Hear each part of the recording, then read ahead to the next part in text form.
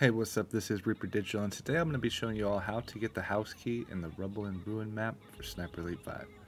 So, underneath the door that needs the key on the first floor, there's a crate that needs to be opened by a crowbar. I found the crowbar just a little bit sooner in the map. If you're looking for it, just use your focus ability, and you'll be able to find the crowbar really easy that way. But yeah, hope this video has helped. Don't forget to hit that subscribe button, guys. I really do appreciate it, and I'll see you all in the next video.